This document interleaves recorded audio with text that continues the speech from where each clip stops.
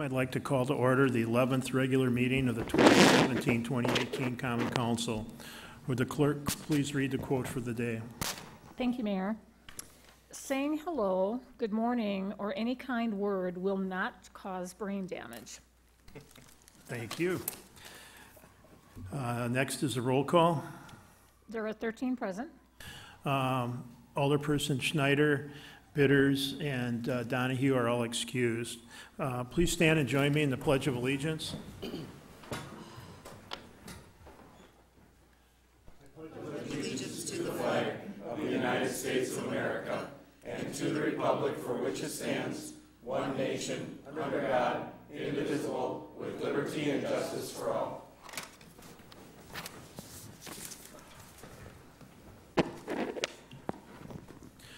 Next item on the agenda is approval of the minutes from our last Common Council meeting. Alderperson Wolf.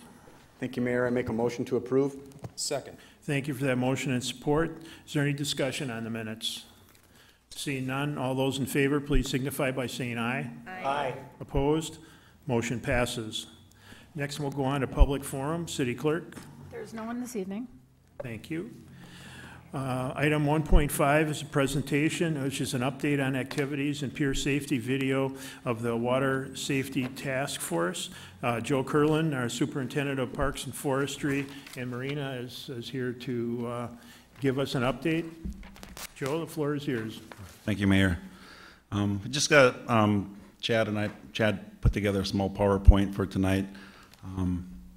We did some recent updates to the piers, and we've been working on those for over a year now, and I was just asked to give a little presentation, so we can go to the next screen. Okay, so one recommendation of the Lakefront Water Safety Group in 2017 was to install cautionary gates. One picture I don't have. What we did last year right away is put signage up. Now, this is the first signage you would see along Lake Michigan at all. We actually had the Army Corps of Engineer on our group, several members on our group, but they were working at this time, they were working on putting a signage together, better signage to go out to all the communities that had piers. And we were able to get that right away, and our sign shop at Public Works actually designed ways to incorporate it all and get it all on 2 posts. And they loved it so much once they seen it, and we got those in right away last year. They loved it so much once they seen it, they asked if we would make those signs for them. So they just picked them up last week, and they were able to see some other things we did, and they said, we just got to show everybody this. So we've been doing a good job with really promoting that pier safety. The other part you'll see is, in just a bit, is swinging gates. And the gates were actually made by in-house, by the Parks Department lead man, Ryan Melbrook. He put the whole system together, welded what we needed and how to put them together, and I'll explain more when we look at them. Sheboygan Police Department, the process now, it's kind of the same process when we started using the barricades, but the Coast Guard will call in to dispatch. They tell them we make a recommendation that you close the piers, usually when the water's coming over. Even if the pier is wet, it can be dangerous. And dispatch then calls the police department. Now the police department can just send someone out. They have the keys needed. They unlock the gate, open it, lock it in place, and then when it's all clear, they'll just do the same thing but backwards. So these gates, once you see them, they're not designed to close off the pier completely. Okay, there may be people out there. We did a lot of talk about this. We talked with the Army Corps, we talked with the city attorney, a lot of in-house talk. Our goal was to put something out in front of people to say, hey, this is not safe. We're not officially saying it's closed, but we really don't want people out there. So, next. So these are the pictures of South Pier and North Pier. So as you can see, we have the ring buoy right there at South Pier, but that gate, again, it's only about 5 feet long. And right now it's in the open position. So you're walking by, you're really not noticing it. But now when conditions are bad, that gets turned out, locked in place, and it's right there, boom, in front of you. So we have that along with the signage that you can't see in this picture.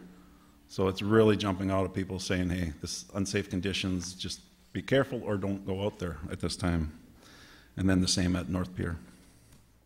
Next, please. As part of this group, another thing that came about was we have new signage coming, brand new signage. No one has yet. It's through the Water Safety Consortium through Great Lakes.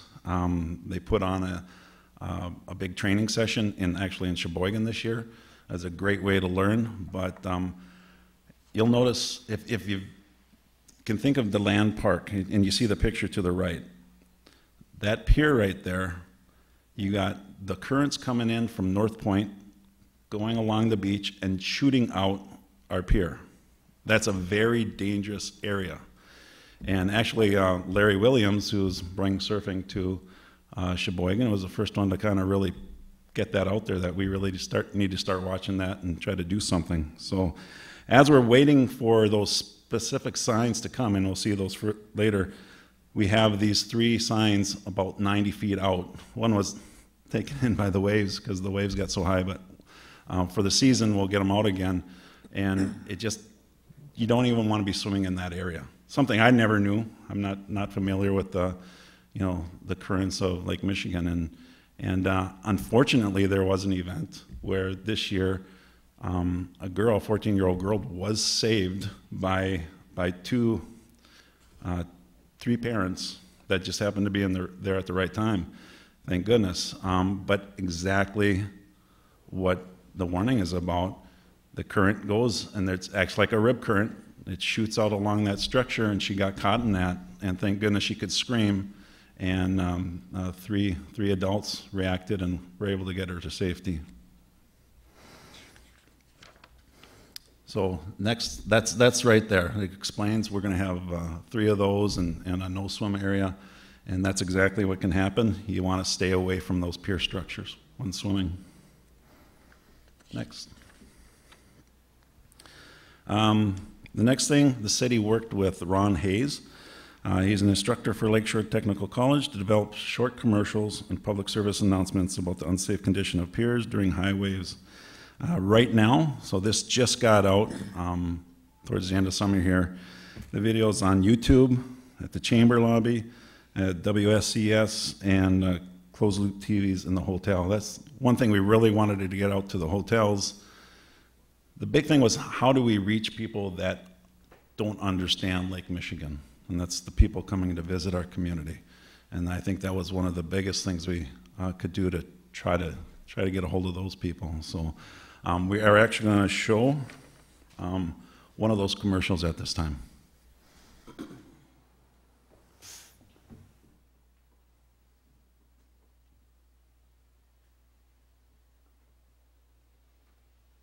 Sheboygan Waterfront's a beautiful area. There's structures that are there for navigation, and they have created an amazing place for people to go out and walk onto. But they are for navigation and not made for people to walk on. One of the main concerns is being washed off of these structures and these piers. There's large waves that come over the pier unexpectedly when the weather changes, and most people don't realize that the weather might change in a short amount of time. Being out on these piers and structures, I think most people don't take into account the changing weather and the changing environment that changes so rapidly. With the wind-generated waves, the wind shifts, or the wind picks up with the storm that blows through. It brings these big waves that people don't recognize coming, and the wind picks up. It could bring a wave over the pier. And even with the wave that isn't splashing over the pier, just splashing onto the pier creates a slippery surface on a pier that's not meant for foot traffic. Before you ever make any trips out onto these piers or structures, you want to know basically what's around, what are your surroundings, what life rings are available, where are the call boxes, is your cell phone going to work, do you have service, checking the weather, making sure the weather, there's not storms coming in.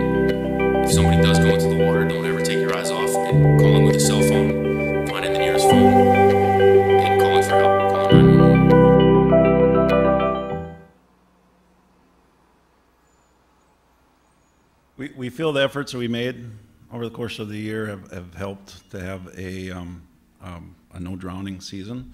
It was reported to me this week that Lake Michigan had 33 drownings this year. So we're happy at this time that none of them are in Sheboygan here. The story I told you about was a story told to the mayor by email about a couple that are from Illinois, and they were traveling through Sheboygan, love Sheboygan, always take the opportunity to stop at the beaches with their kids, and she told a very story ended well, but a scary story of what could happen along those structural currents. So we are really appreciative she did that, so we know these things, so we can document those things. And the other thing we've been doing a lot, and if you're social media at all, you've seen it. You've seen it on Twitter, you've seen it through the police department, you've seen it about everywhere. Basically, beach hazards, closings, things like that have been out and about all through those. And then we feel right now we've really built upon. We've got some smaller things, more signage, things like that we're working on. But education, we believe, is probably the biggest thing we can do at this point. And we are, as a committee, going to continue to meet and grow this. But at this time, I'd like to introduce Jason Dreyer. Jason is the Officer Command at the Coast Guard office in Sheboygan. One of the nicest things for me for having this committee is I got to know a lot of the city departments. I got to know the county. I got to know the Army Corps of Engineers. But this person right here that's just at our commercial, Jason Dreyer, I thought they were a little chained off community where you just don't touch, but he is so receptive to bring people in and be part of the community. His family goes to school here, his kids, and he's been great to know and great to have as an asset to our community here and for our committee. But Jason Dreyer, I'd like to see if you'd like to say a few words. Thanks, Joe, and yeah, thanks for having me here tonight. It is important for me to be part of the community and do what I can. I know it gets lost sometimes that, like Joe said, on both sides of the fence where we're just this little federal Coast Guard that sits here and we do our own thing and the community does their own thing, but for me it's important. We live here, we you know, our kids go to school here and we're part of the community, so I'm here to do whatever I can. I've worked with all the first responders. I've met with all of them to see how we can better work together with our relationships, and it's been great. And I enjoy being here, and I enjoy being part of these committees and meetings, and I enjoy this community. So I'm here to help. If there's anything that comes up in the meetings or anything, I'm here. Just give me a call, and I'll do what I can. Does anybody have anything for me? Or Any questions for either one? Alderperson Wolf. Thank you, Mayor. I just wanted to say thank you. Obviously, you know, for us alders, this is a great example of how there was a cry for a need. We take we take it for granted. We live on Lake Michigan. You know, so many of us have been born right here in Sheboygan with the lake, and we take it for granted that we don't understand some of the safety hazards and the things, you know, like you brought up before, swimming along the pier and things like that, or just walking on the pier. Like you said in the video, it's not meant for walking on. It's a path to a structure. But we take it for granted, and when a tragedy happens, there's an outcry, and we wonder what's going on. So I think this is a perfect example of how the community gets together, a team of people get together, a solution is defined, and we come up with a win-win where even you know, we were even complimented on being ahead of the game. Correct me if I'm wrong. So, you know, compliment and, you know, thank you.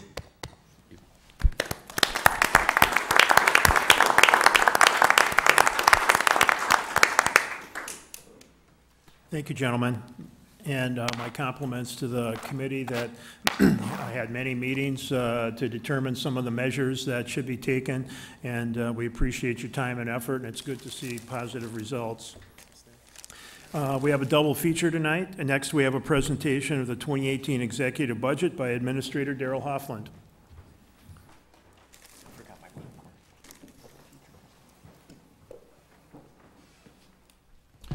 Thank you, Mayor.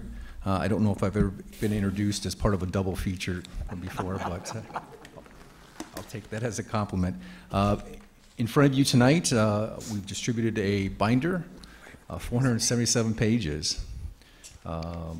Hopefully, any question that you would have, hopefully we've been able to anticipate that and put it together into the document. And again, the goal is for you as decision makers to have a comprehensive understanding as to the numbers, as to the activity associated with the different budgets, and ultimately how this document fulfills some of the strategic goals that many of you approved back in January of 2017. Again, earlier this year, a budget calendar, budget review and approval calendar was distributed. I know that you will begin in earnest as early as this week, a meeting with your department heads on a committee, commission, or board level. Ultimately, those reviews should wind up or wind down by October 16th, where a public hearing will be held in this room, and the earliest you would be able to consider action on the 2018 budget would be your first council meeting in the month of November 6th.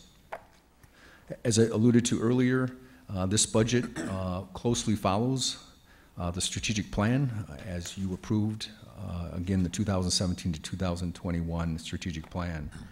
Each of the 93 program budgets have a mission, have a purpose, have a description. They identify any budget highlights.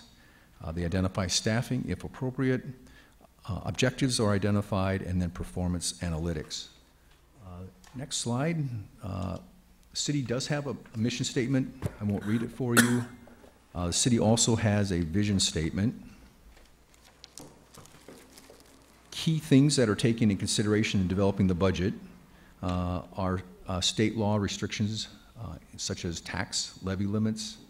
Also, the budget parameters were discussed with the Finance and Personnel Committee, my recollection, in April.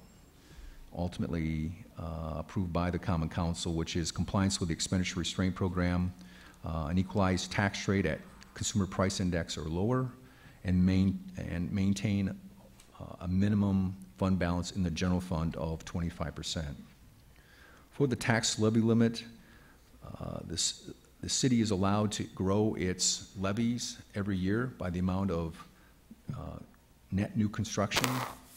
The city had a great construction year for 2016. So as the 1/1/2017 valuation, again, a lot of new tax base construction specifically occurred in 2016. If the city has any increase in its expenses associated with debt service, the city is also allowed to raise its levy by that new debt service need. All in all, I'm recommending a tax levy increase of 5.3%. The other item I mentioned that the city has participated in, and my recommendation is that we continue it, and that is the expenditure restraint program. This is a state program which recognizes communities and provides a financial reward to communities that keep their budget below inflation, and a small allowance is given for net new construction in the community. 1.57 is our guess. We do not receive a final percent from the state until probably toward the end of October. So this is the one last piece of information. Typically, we do receive it prior to your November approval, and as a result, oftentimes there's really a last minute, 11th hour adjustment for us to be able to maximize the potential spending plan, even if it's putting additional money in contingency, just so you protect your abilities for future years, as far as being able to capture a capacity for future years budgeting. Next slide identifies that the CPI at this point is 0.64%. On an equalized tax rate, our goal is to come in at or under that consumer price index. For equalized tax rate, I'm recommending actually a negative number, a negative 1.56. The 0.64 is lower than last year's inflation. I think the lowest in 10-year period was actually in 2016. It was 0.3. We will not know this consumer price index again for roughly a month. Next slide identifies the assessed tax rate. Again, as many of you are aware, there is an equalized tax rate and an assessed tax rate. The equalized tax rate takes in consideration a possible change in the economic or market value of a property. As we know, after the Great Recession, many properties went down in value. In fact, good news I shared with you earlier is that for the first time since 2008, on average, residential property in the city of Sheboygan appreciated, almost 6%, where up until 2 years ago, it had steadily declined. Last year, it held steady, or 2 years ago, it held steady, and this last year was roughly a 6% increase.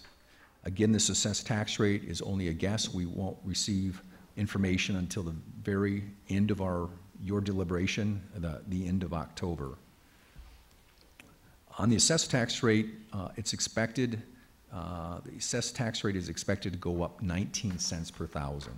So on a $100,000 property, whether it's residential, commercial, or industrial, $100,000 value, $19 is what the recommended increase will be. And again, we'll know better what that equalized to assessment ratio is toward the end of October. Next slide identifies fund balance. Again, the goal is to maintain in the general fund at least 25%. With the decisions as a group by the management team, we will be at 49% as opposed to 25%.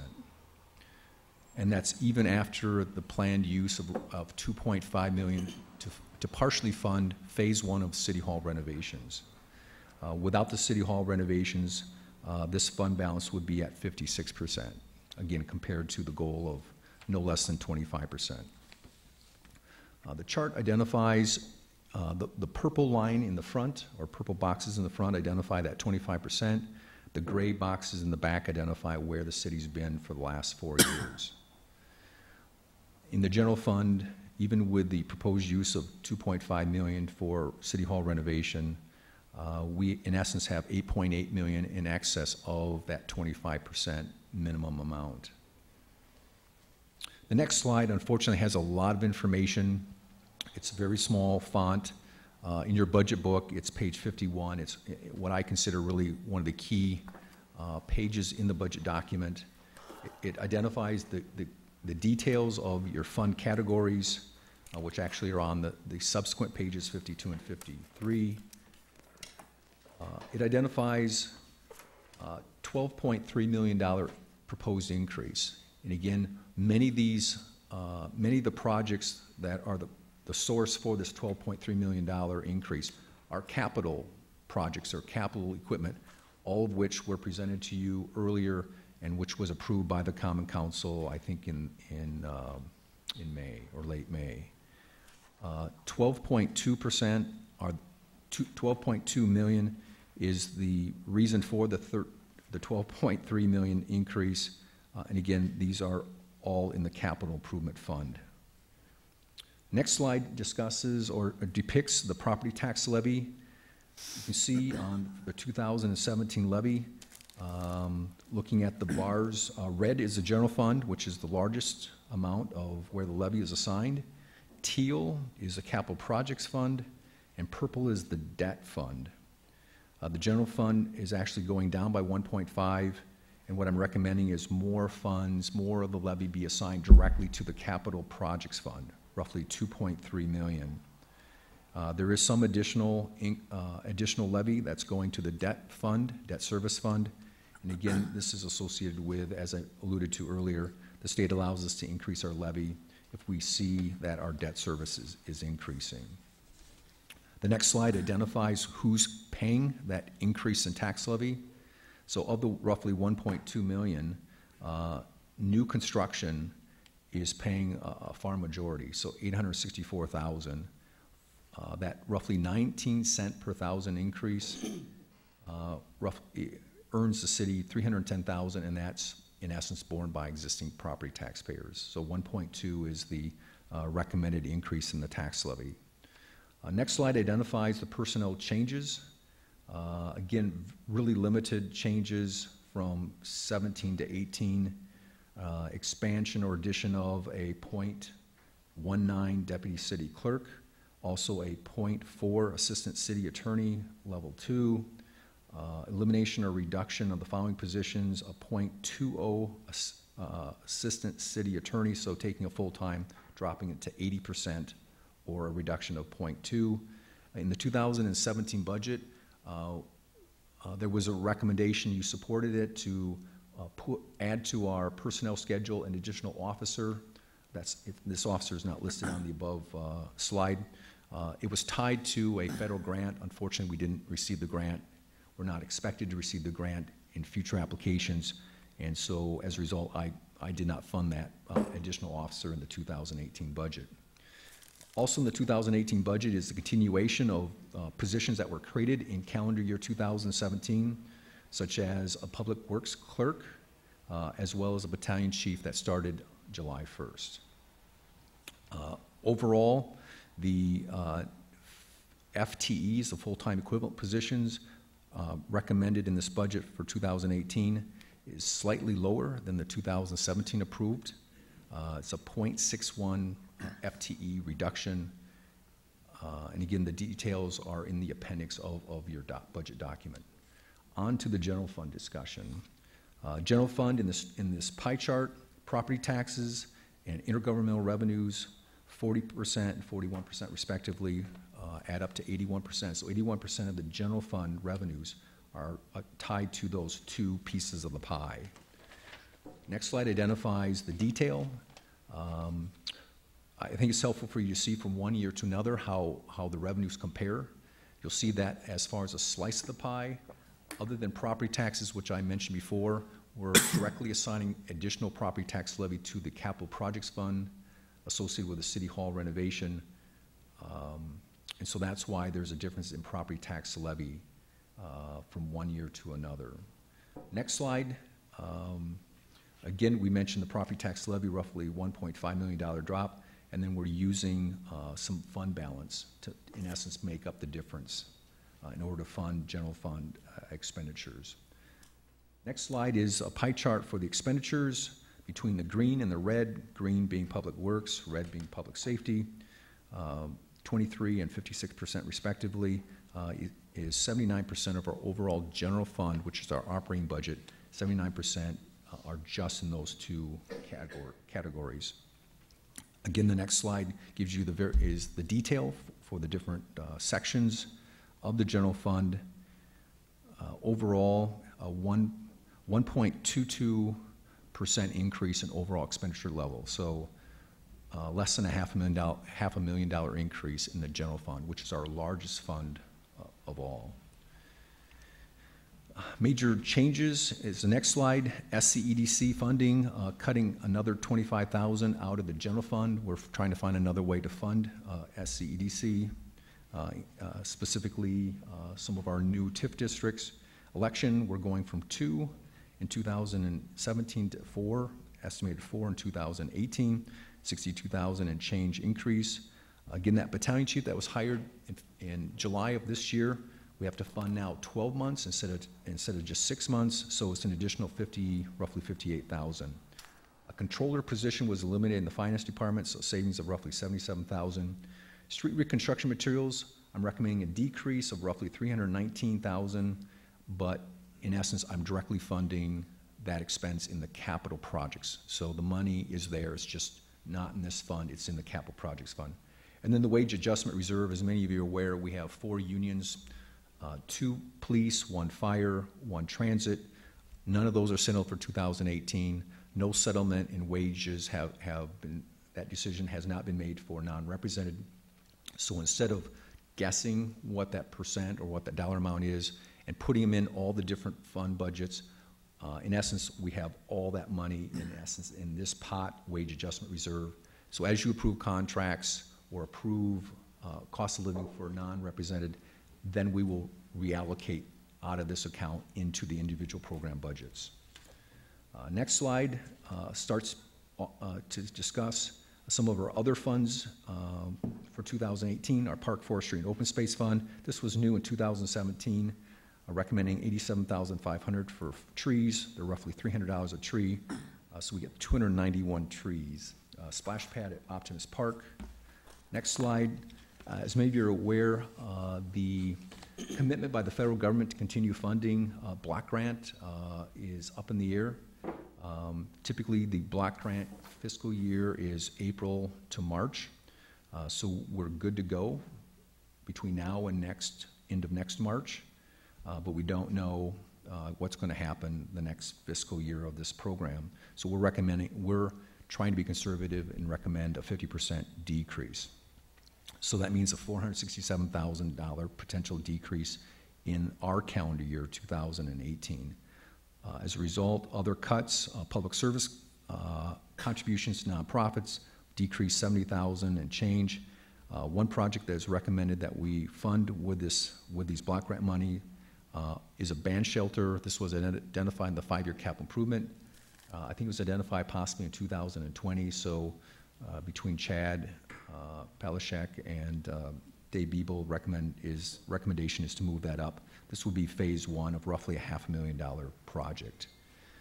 Park Impact Fee Fund, this is a brand new fund for the city, created in 2017, $40,000 overall cost. And again, Joe is recommending that we put in additional ADA-related walkways in the 4 parks that are identified on this slide. Mead Public Library Fund is the next slide. For the first time in 5 years, there's a recommendation, I'm recommending that there be an increase. And it's only a 1.3% increase overall in the city's contribution to help fund the Mead Public Library. As I mentioned, first time in 5 years. Ambulance Fund, again, mostly due to a drop in the reimbursement rate by the federal government. Again, trying to be conservative. Revenues are expected to decrease roughly $200,000 next year. And as a result, we have less money to transfer into the general fund. And after all the numbers are added and subtracted, roughly $233,000 and change decrease in the amount of sort of net proceeds from this fund to help us underwrite costs associated with our general fund operations. Harbor Center Marina Fund. The good news is, based upon, again, financial commitment by the Common Council in years past, we think we have a lot of the projects completed, and as a result, our capital costs are decreasing. With the proposed budget, my goal is that the Marina Fund is going to be self-supporting. So no additional subsidies from other funds will be needed in 2018. For reference, in 2017, I identified that Convention Center Fund transferred roughly $476,000 to help balance its budget. One project that is scheduled for 2018 is to eliminate everyone having keys and go to an electronic fob program, $40,000. Next slide gets into the debt service fund. Again, this is one of our major funds. The amount of taxes needed to fund the debt service is increasing by 4 cents per thousand. And you see what the 17 rate was, the 16 rate. So we're somewhere in that middle $1.20s to fund our debt service. As far as capacity, we're roughly 20% of our our statutory capacity. Again, with our tax base increase due to new construction and our appreciation of existing properties, it helps drop that statutory percent. This 20.5% includes a planned new issue of general obligations debt of roughly $10.25 million. This fund also assumes that as a common council, you do not continue to special assess for street projects. So I've not included any funds, any revenues associated with special assessments. Next slide shows the net outstanding debt. $39 million. And again, it comes out to be 20.5%. So we are, the goal as a city, you've approved a debt management policy to be no higher than 60%. So you can see that we are roughly 40% below the target. Capital projects is the next fund. Again, sizable amount of vehicle registration fees will continue. Our portion of the sales tax will come our way for transportation purposes. Federal grant, this is basically a project that we thought we were going to get grant money in 17. We're rescheduling it for 18. This is associated with funding for Evergreen Park Bridge. You can see other projects. Again, there's 2 locations for City Hall renovation. This is one of the funds, 2.5. Companion recommendation is $5 million in the capital improvement fund. So again, typically the 2 funds, capital projects, we pay cash for everything. In the capital improvement fund, that's where borrowed funds occur.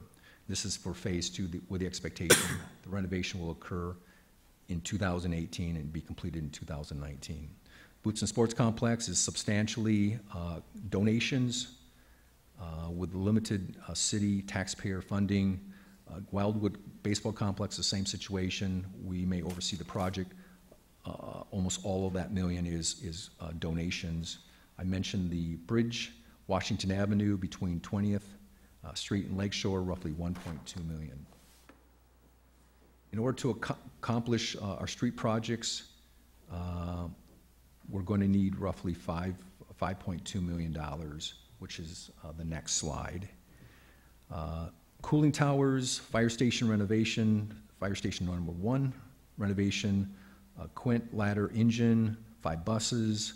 Again, I mentioned the City Hall renovation just one slide ago. Miscellaneous streets, real quickly I'll run through them. North 3rd Street between Broughton and Bluff, North 7th between Erie and Superior, North 13th Street between Erie and Michigan, North 17th between Erie and Seaman. Other capital projects on the next slide. Purchase of land, I know you've already made a commitment for over $2 million, which will close next year. So the funding associated, the accounting associated with that will occur in the 2018 budget, as well as other possible land for an expansion of the Grafton Business Center. Purchase of right-of-way, former railroad tracks north of Indiana running parallel to Indiana Avenue, expected to be a little over $1 million in new TID 16, Halperin Fountain Plaza improvements, roughly $250,000. 1.5 for Taylor Drive between Kohler Memorial and Erie. Again, this is associated with the demolition of Memorial Mall and the construction of the Meyer food store. Last but not least is Concord Drive stormwater pipe extension, and again, this is associated with the FedEx distribution center. Other smaller funds, no changes, a workers' compensation fund, liability insurance fund. Health insurance fund, as many of you are aware, at the last Finance and Personnel Committee, there was a recommendation for both the employer and the employee portion of health insurance to increase by 10%. This will raise an additional roughly $900,000. Also, recommendation for the city to reduce our HSA contribution by 20%, which will save the fund roughly $78,000. A wastewater utility fund, a recommendation for an 8% revenue increase, in addition to City of Sheboygan customers being served by our wastewater treatment plant, Sheboygan Falls, Kohler, the town of Sheboygan, town of Wilson, town of Sheboygan Falls, and the town of Lima. Switchgear project design, actually that was this year. The project will occur next year. It's I think roughly $3 million. I forgot to update this slide. And then a pump expense increase. Parking and transit funds, the next slide, no material change. Boat facility fund, 23 docks on the wharf side for roughly $400,000. Last slide is, again, full copies of this document are available at the Meade Public Library, at the city clerk's office here at City Hall. Online, this is going to be posted online in the next day or two. We do have roughly an 18-page budget and brief. Again, hard copies will be made available here at City Hall, Meade Public Library, and the Senior Activities Center. And later this week, City Desk, Mayor Vandersteen and myself will tape a program to, again, go over many of the things that we've discussed today. So that should be available on the cable channel or on demand through our city website. I look forward to discussing this with you, as well as the department heads look to tell you all about their requests for 2018. Thank you very much. I'd like to commend Administrator Huffland, our Finance Director Nancy Buss, and their Assistant Carrie Arentz for all the work that they did to pull this together, and also all of our department heads for the work they did on their own individual budgets. Next, we'll move on to mayor's announcements. I just want to remind everybody that this Saturday from noon to 5 at Fountain Park will be a festival called Come Together, a festival celebrating unity in our community. And there'll be entertainment and food trucks there. And at this time, I'd like to call forward former Alderperson Bill Thiel and Fire Chief Mike Romas. I had the privilege of going down to Walmart this morning. They were kicking off some new product that they're offering their clients and customers. And we also had a presentation of a very important check for the fire department. Bill, the floor is yours. All right, thank you. Hey, maybe it's like a triple feature. Came back. We'll call it that anyways. Yeah, this morning we had an opportunity to kick off a new program called Online Grocery Pickup. And with that, we wanted to celebrate some of the contributions we made to the community. And one of the contributions we made was the City of Sheboygan Fire Department. I am very well versed on budgets and how much money, the city could use. And I called up Chief Romas and I said we had some dollars that we'd like to, give out. And he had a project that he knew something that he was looking for. I'll let him explain that. But us at Walmart, we want to give back to the community, and this was our opportunity to do that with the City of Sheboygan, with one of them. So this morning we presented him with a check for $2,400 at our program this morning. You want to tell him what the dollars are going to be used for? It's serendipity that we were talking about water safety, but in my budget, I didn't have enough money to purchase ice rescue suits for water rescue, water safety, and we were going to do one a year for about 5 years. But with this donation, and because we can order 3, we got a price discount, so we can get 3 new Mustang ice rescue suits for our ice rescue program. And believe it or not, they would be used in summer because the water, I lifeguarded on Lake Michigan, as everybody probably knows, I keep saying that, but the water was 47 degrees one day that I worked, and I was in and out of it, started shaking for a half hour. We need these suits year-round. So I can't thank the Walmart Corporation enough, and for Assistant Manager Thiel for what he did. So thank you.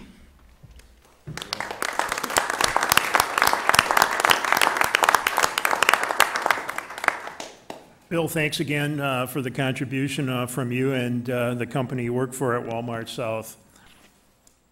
Next, we'll go on to the consent agenda.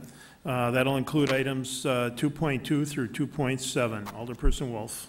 Thank you, Mayor. I make a motion to accept and file all our O's, accept and adopt all our C's, and pass all resolutions and ordinances. Second. Thank you for that motion and support. Alderperson Savaglio. Thank you, Mr. Mayor. I had a question on 2.5. Is Ryan Sasma still available? I think he just left. Maybe.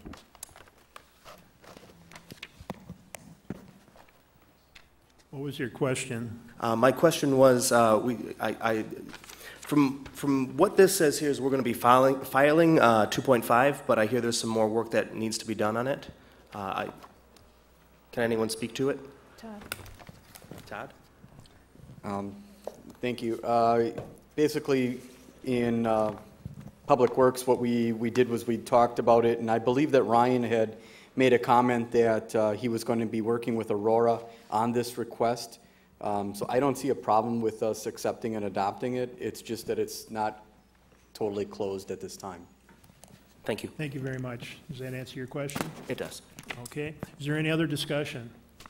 Seeing none, will the clerk please call the roll for passage?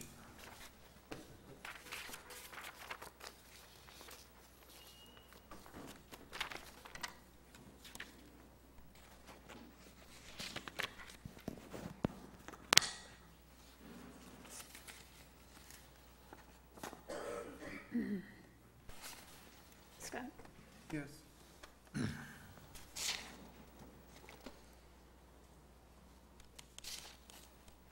13 ayes. Motion passes. Next, under reports of officers, item 3.1 through 3.4 will all lie over. Items 3.5 through 3.16 will be referred. Moving on to resolutions, item 4.1 will lie over. Items 4.2 through 4.11 will be referred to various committees. And under reports of committees, item 5.1 will lie over. And item 5.2 is RC number 101 of 1718 by the Law and Licensing Committee, whom was referred RO number 104 of 1718 by the city clerk, submitting various licensed applications, and recommends that beverage operators license application number 1751 Jewel R. James Sr. be denied because of his record of violations related to the licensed activity, his record as a habitual law offender, and his failure to cooperate with the committee. Alderperson Holshoe. Thank you, Mr. Mayor. I move that the report of committee be accepted and adopted. Is there a second? Second. Okay, we have a motion on the floor. Under further discussion? Is Jewel James Sr. here? It doesn't appear that Mr. James is here. He did not come to any of our meetings, and therefore it was unanimously denied. Thank you. Is there any other discussion? Seeing none, will the clerk please call the roll?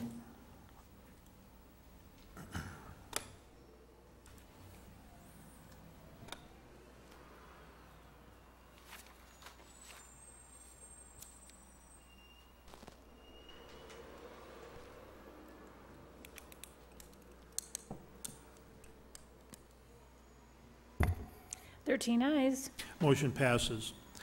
Item 5.3 is RC number 103 of 1718 by the Law and Licensing Committee, to whom was referred pursuant to RO number 128 of 1718 by the city clerk, submitting licensed application, and recommends that beverage operators license application number 1806, Cynthia Batzu, be denied based upon her record of violations related to the licensed activity, her record as a habitual law offender, and her failure to cooperate with the committee. Alderperson Holshoe. Thank you, Mr. Mayor. I move that the report of committee be accepted and adopted. Second. Thank you for that motion and support. Under discussion? Is Cheyenne Batsu here? I'm probably murdering her name, and I apologize. She did not appear here tonight, nor did she appear at our meetings, and therefore her license was recommended to be denied. Thank you for that information. Is there any other discussion? Seeing none, will the clerk please call the roll?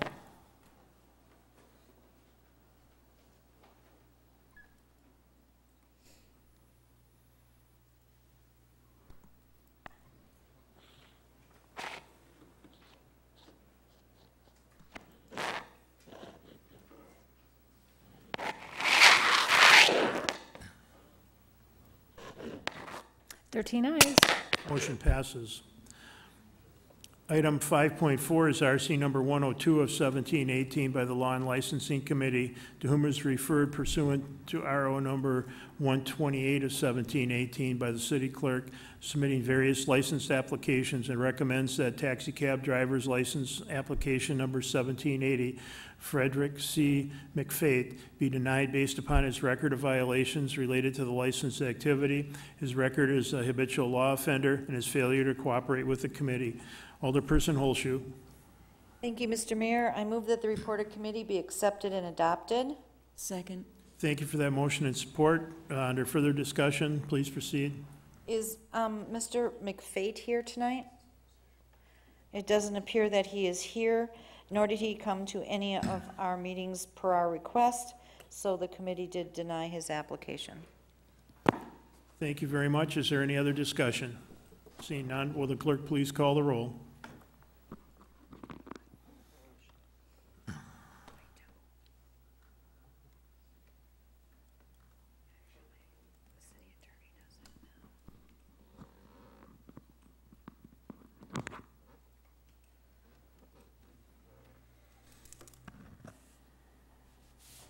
13 ayes. Motion passes. Item 5.5 is RC number 100 of 1718 by the Committee of the Whole, to whom is referred RC number 60 of 1718 by the Finance and Personnel Committee, and RO number 19 of 1718 by the Director of Human Resources and Labor Relations, and the Fire Chief, submitting a report on the audit and review of the Fire Department's job descriptions, the identification of any overlapping duties and responsibilities, and the recommendations resulting from the study. Alderperson Wolf. Thank you, Mayor. I make a motion to accept and file. Second. Thank you for that motion and support. Is there any discussion on the motion? Seeing none, will the clerk please call the roll?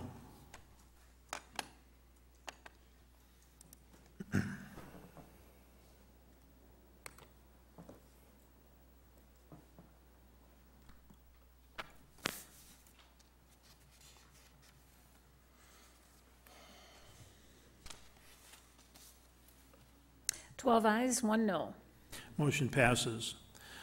Item 5.6 was originally scheduled to be up for passage, but I'd rather see that lie over with the companion document that we lied over earlier in the agenda. Next is general ordinances. Item 6.1 lies over.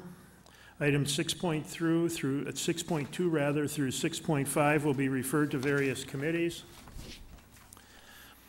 Under matters laid over, item 7.1 is resolution number 56 of 1718 by Alderperson Bourne and Wolf, authorizing establishing an appropriation in the 2017 budget for information technology equipment. Alderperson Bourne. Thank you, Mayor. I make a motion to pass the resolution. Second. Thank you for that motion and support. Is there any discussion on the motion?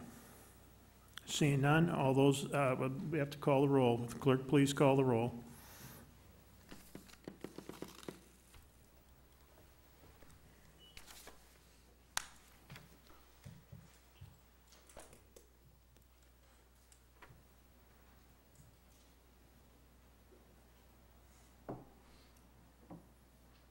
Thirteen ayes. Motion passes. Item 7.2 is resolution number 60 of 1718 by Alderperson Savaglio and Lewandowski, directing a public hearing to be held in connection with the change of the city's official zoning map for property located at 2724 Kohler Memorial Drive. Alderperson Lewandowski. I make a motion to pass the resolution. Second. Thank you for that motion and support. Is there any discussion on that motion? Seeing none, all those in favor, please signify by saying aye. Aye. Opposed? Motion passes.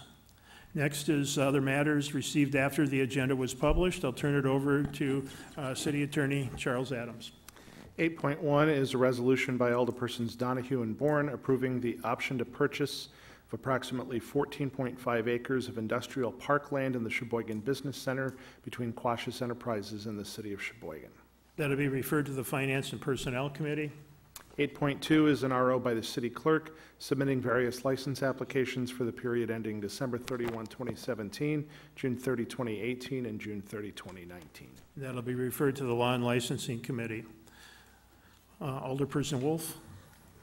Thank you, Mayor. I make a motion to convene in closed session under exemption provided in section 13.85, sub 1, sub E, Wisconsin states where competitive and bargaining reasons require a closed session for the development opportunity adjacent to I-43. Second. Thank you for that motion and support. Will the clerk please call the roll for closed session?